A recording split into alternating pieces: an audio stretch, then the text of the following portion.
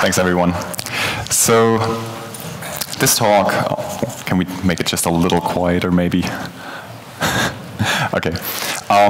So this talk will be about giving you the process and tools to find what's wrong with your build performance and then fix it.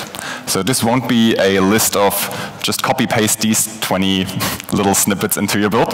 Sorry about that. You'll actually have to do some work after this. All right, so to improve your build performance, you should follow the same process that we follow at Gradle, which goes like this. First, you define the scenario that you want to improve. So what's wrong? Is it Android Studio Sync that's giving you trouble? Is it repackaging after a single line change? Is it your CI build, your clean build, that's giving you trouble? Define what you want to improve, then move on to profiling. I'll tell you about the tools that you can use for that in a second. And then, and this is important, identify the biggest bottleneck. I've seen this again and again, people improving something that they know. Just picking something like the 5th biggest bottleneck because they know, oh, I know that piece of code, I can improve that. The problem is, it's just the 5th biggest bottleneck. It's not the biggest problem. So if you improve something that's only 5% of your build time and you cut it in half, you've only saved 2.5%. On the other hand, if you improve something that's 50% of your build time, well, you get the idea. So you go and fix that bottleneck, and then, and this is again very important, you verify the fix by measuring again. I've also seen this way too often, just changing something, thinking that it will help, but not verifying that it's actually better. And so you might end up with a lot of extra complexity in your build without having improved anything. And once you've done that, well, repeat. Either at step number 3, identify the next bottleneck, or go back to 1. What do I want to make better next? Also, automate your measurements. It's way too hard to repeat proper measurements manually and tell your colleagues, oh yeah, I tested this task, I was changing this file, I did so many warm-ups. No, just use the Gradle profiler. It's a small command line tool that we've written for you. It allows you to define these scenarios. So for instance, I want to test my clean build. And then it'll do warm-ups for you, it'll do measurements, it'll do statistical analysis and tell you here's your average time, here's your standard deviation, and so on. And it also lets you attach all kinds of profilers. So no matter if you prefer using JFR or JProfiler or YourKit, we got you covered. So before we dive into more specific advice, the very first thing you should always do is make sure you're up to date. Make sure you have the latest Gradle version. Make sure you have the latest Android version. Because otherwise, you might be hunting down performance issues that have long been fixed. So save yourself that time. And another word of caution, JVM flags. I've seen this quite a lot in other talks or on Stack Overflow, etc. Here, just add these 20 JVM arcs to your daemon, and builds will get faster. Probably not. The worst case scenario is you'll make your build slower or unstable. So my advice is just give the daemon enough memory and hands off all other JVM flags. Your time is much better spent improving your build on the structural level. There's much bigger savings to be had there. Okay, so first question is, of course, where's the problem? And this is where build scans come into play. So who of you has created the build scan before? All right.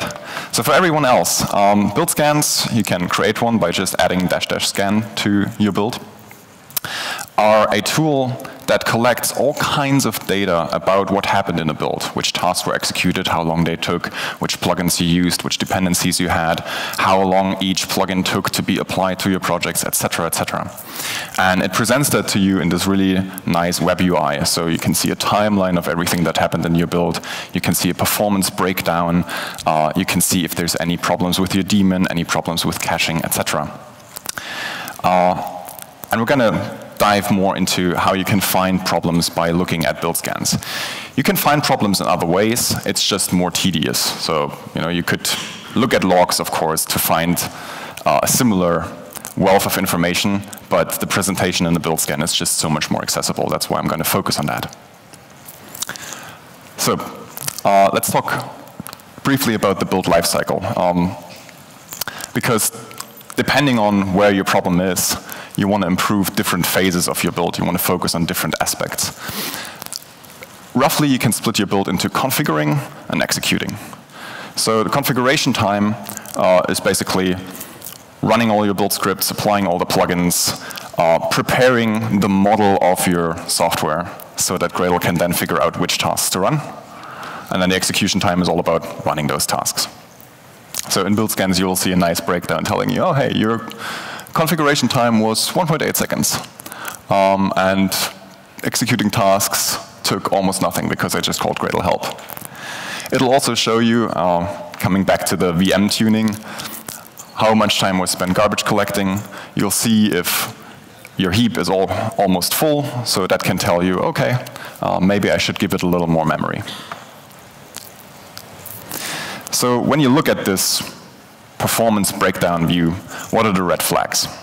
What should tell you, I really need to improve something here? Well, the first thing is, if startup, settings, and build source together take more than a second, that's bad. I see all the phones going up.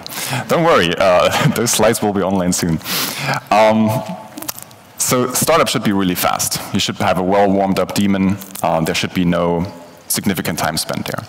Configuration time, it's a little harder to make an absolute statement there because it depends on the number of projects you have.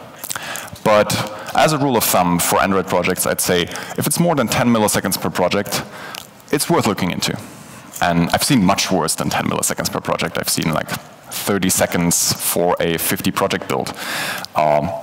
It takes some creativity to make it that slow, but people manage. Next big red flag would be if a single line changed, let's say just changing a print line in your code, takes almost as long as a clean build. You want to definitely look into that. It means your incremental builds are broken.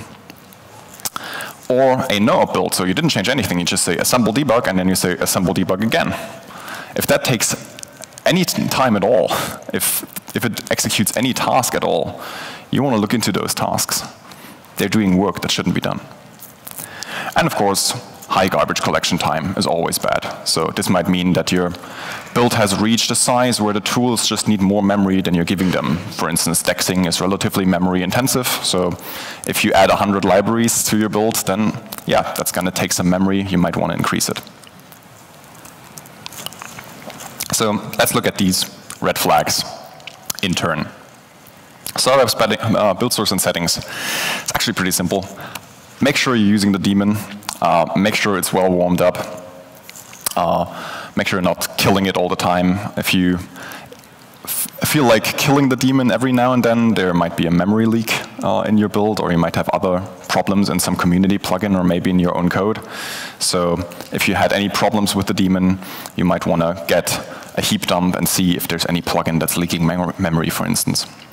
Otherwise, it's relatively hard to make a mistake in settings. The only thing that I've seen is when people try to find projects dynamically by scanning the whole project hierarchy for build.gradle files. Yes, that is convenient instead of listing all your subprojects, but it's also pretty slow. So if you want to do that, make sure you have lots of excludes. You don't descend into build directories and stuff like that. Yeah, otherwise, there's not much to go wrong here. Configuration time. Now, this one is the big one for Android projects, at least. So who has a configuration time of roughly more than 2 seconds on average? More than 2 seconds? All right. Everyone else is relatively well in good shape. I'm happy to see that. So configuration time, as I said, applying plugins, evaluating build scripts, running after evaluate blocks, etc. And it happens when you run any task, doesn't matter which. Can be Gradle help, can be Gradle tasks. It also happens when you sync with Android Studio. So whatever work you do at configuration time will slow down everything you do with Gradle. So you want that to be as little work as possible. So So what usually goes wrong? Well, one thing is resolving dependencies at configuration time. You can see that quite nicely in the dependency resolution view of a build scan. It'll tell you, oh, my app runtime, for instance, was resolved in this example project. And so I look into the my app build Gradle file and I see, oh, this piece, configurations, runtime, collect, zip tree, it. That's eagerly walking over that configuration, getting all the files, and converting them to zip trees. So how do I fix that? I make it lazy, turn it into a little lazy closure, and the whole thing is delegated to execution time when that task is actually run. It's often little things like that. Sometimes also plugins that didn't really think about the distinction between configuration and execution. So you might see maybe some community plugin doing this as well. So you might want to get in touch with the author and say, hey, you shouldn't resolve that right now. You should do that in a task. Similarly, I/O. Gradle goes to great lengths to reduce I/O at configuration time. We compile your build scripts, load those classes, never touch those build scripts again until you change them. So you want to do the same. You don't want to do any I/O at configuration time. So defer reading any configuration files or whatever else you might want to do. Sometimes it's just an accident. So for instance here, who can tell me what's wrong with this task definition? Any takers? Yes, it does. It creates the file at configuration time. So there's a do last missing, right? It's doing its project stats generation at configuration time. So how would you see that? Well, you would see that there's this build script that is taking 200 extra milliseconds. So we look in there and we see, oh yeah, I messed up that task, forgot the do last action.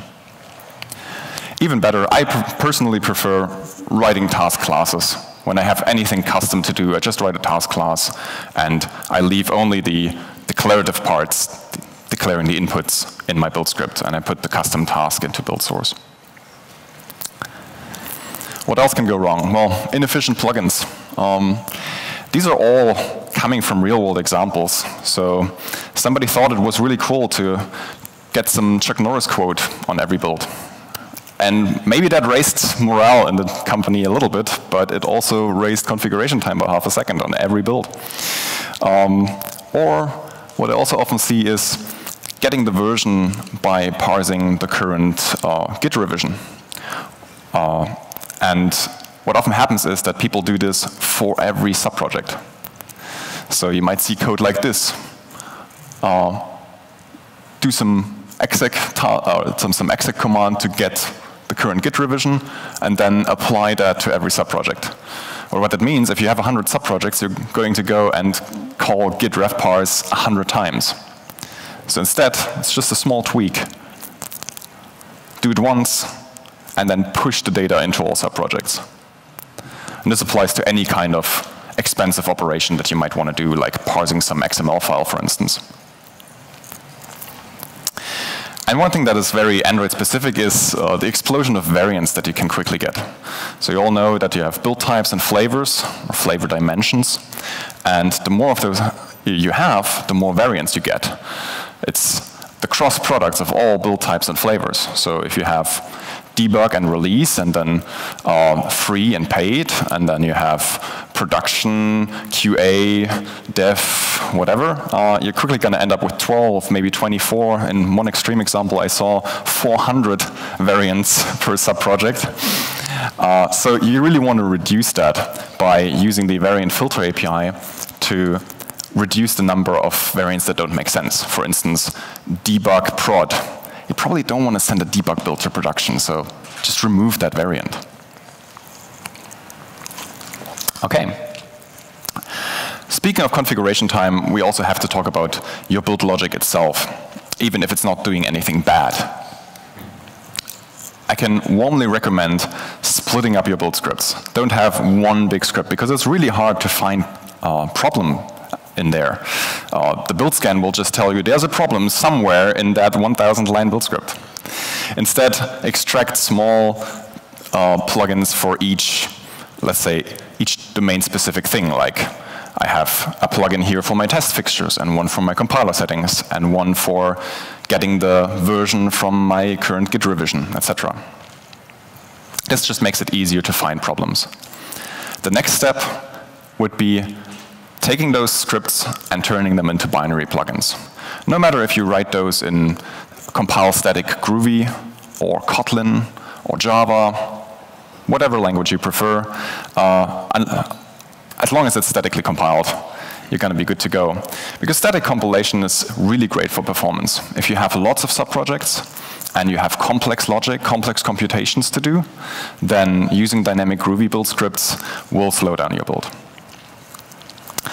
And extracting stuff to build source also has the benefit that it keeps your build scripts declarative. So writing plugins, having extensions where the user just puts in some values, and then having the plugin do the heavy lifting is a good way to keep your build scripts declarative. Especially if you have a bigger team, you're the build engineer, you have 50 developers that you're servicing, then they will be very happy if they only have to deal with a declarative DSL while you take care of all the wiring underneath. And if you have to go down to the algorithmic level, for instance, a build scan told you this plugin is slow, but you just can't figure out why. You look at it and you see, looks fine. What's wrong here? You can, again, use the Gradle profiler with the, in this case, JFR setting, because from JFR we can create these really nice flame graphs. Who've you seen flame graphs before? They're all the rave right now. Yeah, I can see. So those will tell you, for instance, in this case, most of the time is spent in the Android plugin creating variants. So this would be a relatively well-behaved build. There is no other plugin visible here that's doing anything bad. It's just the Android plugin creating its variants. So this is a typical build where it's just many, many variants. This might be okay. This might just be how your build is, or it might be a hint to go and look for some variants that you could remove. All right, let's move on to execution time. Gradle is actually very smart about what it runs. So at execution time, it'll figure out which tasks to run. These tasks can be incremental, they can be cached, and then they can be parallelized. And of course, there's things that can go wrong at each of those stages. So incremental builds. One nice thing that you can do is just run a task and run it again immediately without any change and see if anything is rerunning. That is an immediate red flag. Nothing should be running if everything's up to date, right? So in this build scan, I see in the timeline view that almost everything is rerunning. Compilation is rerunning. Resource processing is rerunning. Packaging is rerunning. I didn't change anything. What happened here? Well, I drilled down into this task and I see, this task was not up to date because the value version codes has changed. Where's that version code coming from? It's Crashlytics. Crashlytics, by default, and I don't know why they do that for debug builds. You might want to bug them about that. By default, it will create a unique ID every time you build. So in this default configuration, Crashlytics will completely kill incremental builds. So make sure, this is the one snippet that I want you to copy-paste, by the way. Make sure you tell Crashlytics to stop that on debug builds. In general, any kind of timestamp is going to kill local development performance. So don't put timestamps into your jar manifests, at least not on local builds. On release builds, doesn't matter. Yeah, you only do those once a day, once a week. Then incremental compilation. There's also a lot of stuff that could slow this down. So one problem is having one big monolithic module where all your code lives. This makes it very hard for Gradle to incrementally compile. Because when everything is in one source set and you do a change, Gradle won't go and parse Java files. That just would be, out of our business. We don't want to get into the business of parsing Java ourselves. So we can't tell whether it was an implementation change or an API change. So we'll just assume the worst. It's going to be an API change. Let's recompile everything that used this. If you modularize, on the other hand, and you change an upstream module, then on the downstream modules we have class files. And class files are super cheap to parse, thanks to the awesome ASM library. So then we can actually look, what did you change? Was it the API, or was it just some little method body detail? And if it was just one of those details, then we don't need to recompile at all. Within a single module, it also helps to decouple your code for the same reason. So if you have this typical anti-pattern of a service registry that everybody knows and the service registry knows everybody, then no matter what you change, it's going to recompile everything. Whereas if you use the proper pattern, which would be dependency injection, where this injector knows everybody, but the individual classes know nothing about the injector, then when you change one of those individual classes, everything will be fine. Just that class and the injector will be recompiled, not everything else. So having interfaces between things and making sure that classes only reference what they really need is not just good practice and makes things more testable, it'll also make your build faster. So just one more reason to write good code. One word of caution about Kotlin migration. I know how excited you all are to migrate towards Kotlin and try out the language. What I currently don't want you to do is put one Kotlin file into a 10,000 Java file project. Because joint compilation between Java and Kotlin is currently very slow. JetBrains is aware of this, they're going to fix it, but right now it's problematic. Instead, extract a piece of code into another subproject, then migrate that to Kotlin, and then extract the next piece. That's the best way. Keep subprojects either pure Kotlin or pure Java. Now, I think there's an elephant in the room when I speak about incremental compilation, and it's not the great elephant. And that elephant is annotation processors. Who of you uses no annotation processors? 2 people, 3 people. Wow. Applause for these 3 brave souls.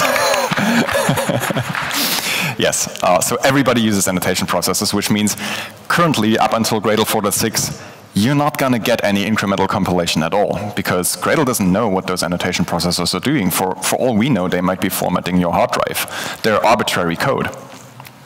So we would have to switch off incremental compilation. But with Gradle 4.7, there now is incremental annotation processing in Gradle's incremental compiler. The only caveat is the processor developers need to opt in, because they need to tell us that their processor will actually work with this. So the early adopters are Project Lombok and Android State, and all the others, I welcome you to go to that issue on our issue tracker. There's a long list of processors with links to open issues or open pull requests. Go and bug them. Go and tell them, hey, this is what's slowing down my development cycles. This leads to a 1-minute recompile on every single change I do. Go fix that. So I already had a nice conversation yesterday with Jake about butter knife, so that's going to be fixed. The Google team, the Google team is working on data binding, of course, and we're also going to convince others like Dagger to finally opt in. So I hope that in a few months, annotation processors won't be a pain anymore. All right, now everything's incremental, but of course, if you do a clean build, for instance on CI, or if you do a branch switch and your branches are using different Gradle versions, then incrementality won't kick in. So you want to have fast clean builds and fast branch switches locally. How do you do that? That's what the Gradle build cache is for. Who's using the build cache? Okay, quite a few people already. Everyone else needs to start using it. So you can just activate it. All Gradle caching equals true, and you have your local build cache activated. There's also a remote build cache. There's a free implementation that you can use, and there's also our commercial offering, Gradle Enterprise, which has a distributed and automatically replicated cache. If you have a bigger organization that's spread over the globe, that would be very useful for you. So build scans, again, show you exactly how successful caching was, and how many hits you had, how many misses you had, or if there's any tasks that are not cacheable, and it'll also tell you the reason why those tasks are not cacheable. So maybe there is some community plugin that just didn't opt into caching yet. So caching will just take all the inputs, create a hash, look it up, and instead of rerunning the task, it'll get the results from the cache. And the local cache will make your branch switches very fast, and a remote cache can make your CI build super fast. So for instance, at Gradle, we have a setup where the first build in the pipeline compiles everything, builds everything, pushes to the cache, and then all the other builds that do all the testing, and we have like 300 of those, they can just pull the results from the cache. So they don't need to recompile anything. We don't need any complicated pipeline setups where we tell TeamCity to copy zips or anything like that. It's just task by task, Gradle will go and say, oh, have I seen this before? Yeah, just get it. So that makes clean builds on CI a non-issue. And of course, if you come to work in the morning, I just do a git pull, Gradle build, and everything's up to date because the CI server last night already built what I pulled. So I can get started right away with my work in the morning. Okay, on to the last bit of execution time, which is parallelism. By default, this is what your timeline will look like if you do nothing. So one serial execution of tasks. This will change in the future, so we're currently working on ways for plugin authors to say, actually, my task is safe to parallelize, and we'll also enforce that it's safe and fail if it's not. And that'll change this picture in the future. But for now, there is the option --parallel, which has existed for a very long time. It's basically a heuristic. It says, Gradle, it's safe to run tasks in different projects in parallel. And this works for 99% of all builds out there. That's why it exists. And it's really useful if you have well-decoupled projects. So if you have one monolithic subproject, you're not going to get any benefit from that. But if you modularized, then your builds are going to be much faster with --parallel. OK, so you've made your build much faster. The world is good. Now, how do you make sure that nobody breaks this again? How do you show your progress to your manager to get the promotion you wanted? How do you make sure that when you upgrade to the next Gradle version, you catch any regressions that we might have done? And this is, again, where Gradle Enterprise can help you. So you've seen individual build scans until now, which you can create for free, by the way. Gradle Enterprise allows you to collect those build scans in your organization. So every build that happens, no matter if it's on CI or on local developer machine, they're all collected centrally. And then you can search. For instance, you can say, hey, find me all the local builds. Find me all the local builds that took longer than this amount of time. I want to investigate them. Find me all the failed builds where, let's say, the assemble debug task failed. I want to investigate because somebody told me there's something wrong when they call that task. So this allows you to track what's going on in your organization. For instance, you could find all the builds that do a clean locally. I haven't done a clean in 3 years. Like, since I joined Gradle, I haven't done a clean build on our project. It's just not necessary, because Gradle has proper incremental build support. So why is this guy doing a clean build locally? Well, maybe they just don't know. They've worked on Maven before, and there the only safe thing is doing a clean build. So maybe you just need to tell them, hey, you can stop doing that. It's all right. Or maybe they found a bug. Maybe you've written some custom task that just doesn't work properly when run incrementally. It's not picking up some change.